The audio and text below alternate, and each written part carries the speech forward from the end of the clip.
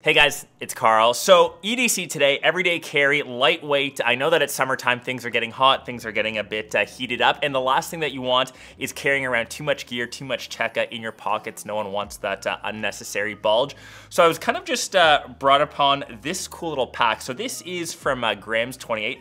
It's this ultra lightweight sling shoulder bag. I kind of geek out about these things because it's not too big, it's not too bulky, and it still keeps everything nice and compact. So this is actually made out of this really nice leather. I like leather packs because they're easier to clean compared to nylon, compared to cotton ones. This strap is nice and minimal, it's nylon, and once again, in the summer, you don't want anything too big, too bulky, because it just means that you end up sweating more. So you can actually detach these from the back. You can see these nice little attachment points, and if you technically wanted, you could just kind of hold this as its own little pouch, kangaroo pouch, as it's got this little flap, which I think is super dope. So these are actually magnetic. So there's kind of two ways to get into this pack. On the back, there's this little zipper, which you can keep some essentials. And on the front, it's got that magnetic slot, like I said, which has its own little pouch inside.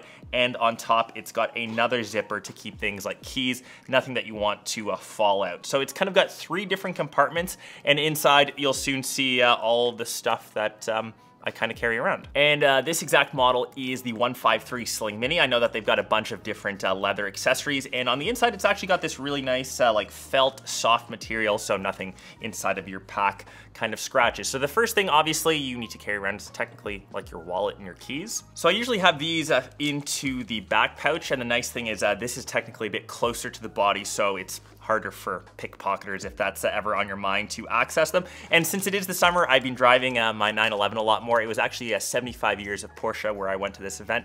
Got to actually celebrate with my dad, like the OG Porsche guy who got me into the brand. So that was super nice.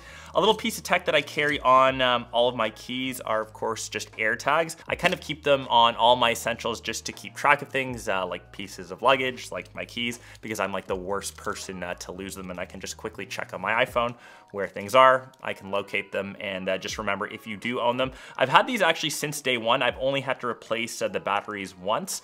I just go to the dollar store and swap them out every, what, like 7-8 months. So those are pretty handy. And also, as a side little note, with my GT3, I finally broke like the 1,000-kilometer mark. So I'm finally breaking it in close to 2 years.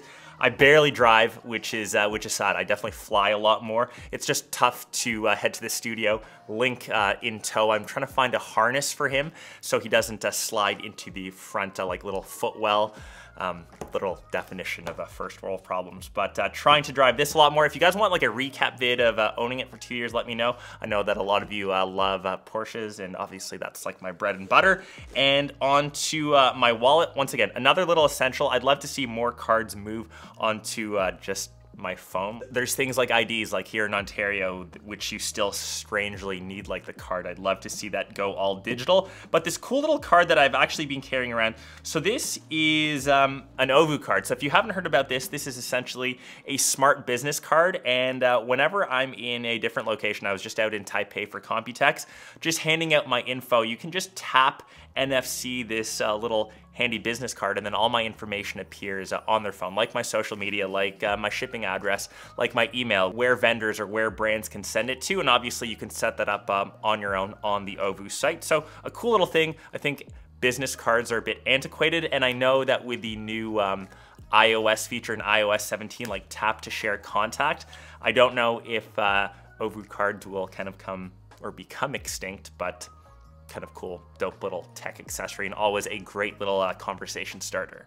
So those are living in the back pocket, and in the main pouch, that's usually where your smartphone goes. So I know this is still a toss-up, so I'm gonna kind of leave it between the best of the bunch. You're either rocking Team iPhone, so iPhone 14 Pro Max, or the Samsung Galaxy S23 Ultra.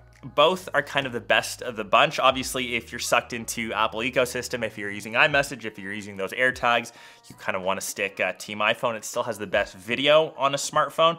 Still got to give props to Android. The S23 Ultra, I've traveled with this a lot. I went to Manchester United. The Snapdragon chip is, of course, the sponsor of them. Heading to one of their matches in the preseason, I think in San Diego, Snapdragon Stadium. I think they're facing like Wrexham FC, so Ryan Reynolds, fellow Canadian, I'll try to hunt you down.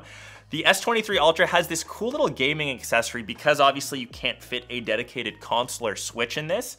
check out this cool thing called the Backbone. This is essentially a mobile gaming controller. It's probably one of the best implementations that I've seen. You can get it for iOS or Android, and with your smartphone, you just need to kind of slot in the connector at the bottom, so either USB-C or Lightning, and it kind of holds your controller or holds your phone in place and creates this nice little gaming controller layout. It's pretty much instant plug and play, and the thing about mobile gaming, it just doesn't feel as good pressing buttons or navigating through a screen. Having actual tactile buttons, having buttons that you can actually mash, having triggers that you can shoot with, just elevates the gaming experience so much more. And I know that mobile gaming has just come such a long way. There's even dedicated mobile esports leagues, which is pretty crazy. It's just like the ease of use. Everyone has a smartphone, so everyone can play like a mobile game, and just having this like in your pack whenever you have that extra 5-10 minutes of downtime, you want to hit any sort of mobile game, whether that's Call of Duty Mobile, Rocket League, which I'm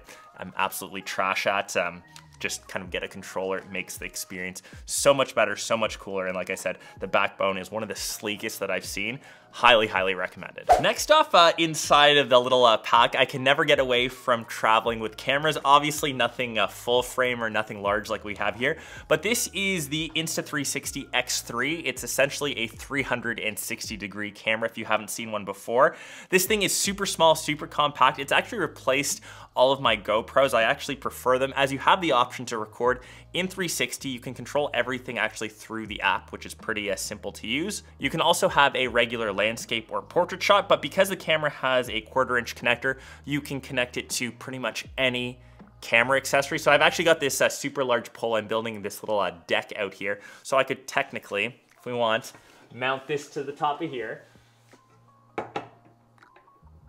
and record things like time lapses in my studio, 360-degree footage. And I actually had this mounted to my 911 when I went out for that Porsche 75-year anniversary event. Had this just recording some footage around. So super versatile. It's one of the best 360 cameras that I've actually used. It's small, it's compact, it fits into the lightweight EDC. It doesn't feel like you're carrying around a dedicated extra camera, and it can even fit into that pocket if you just want a little bit of bulge. It also charges via USB-C, which is kind of the segue into the next item. Obviously, we're traveling around with a lot of tech, but you gotta keep that juiced up. So this is just a simple power bank from Belkin. This little guy has probably lived in my EDC the longest, and the reason why I kind of stuck to this one, so I don't have to carry around extra cables. It has Lightning for my iPhone or for your team iOS, or USB-C for most of the other accessories built into these little wires. This thing is super handy. It saved my life a bunch of times as I'm technically always on my gadgets or wherever I travel to. I don't have that time to head back to a dedicated spot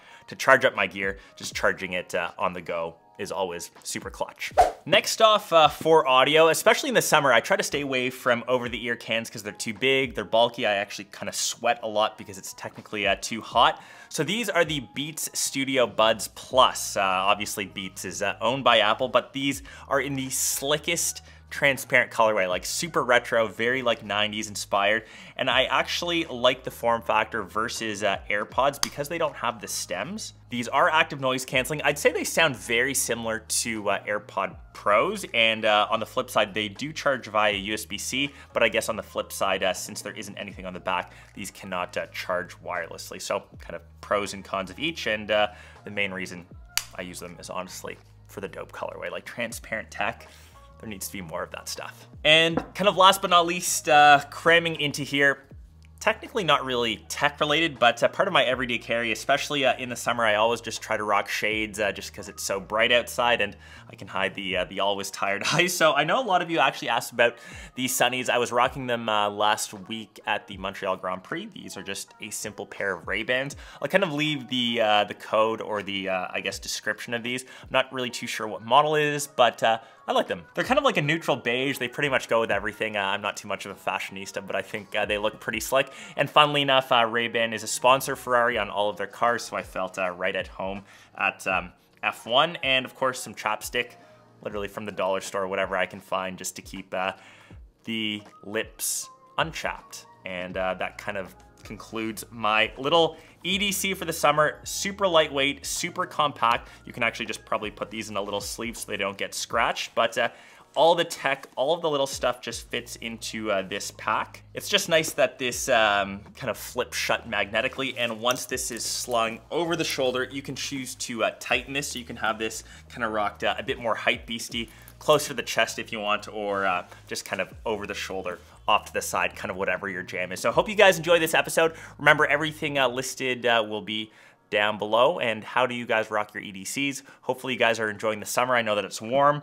It's brief, especially if you're in like the Northeast. So go out and enjoy it, and I'll catch the rest of you in one of my next episodes. Peace.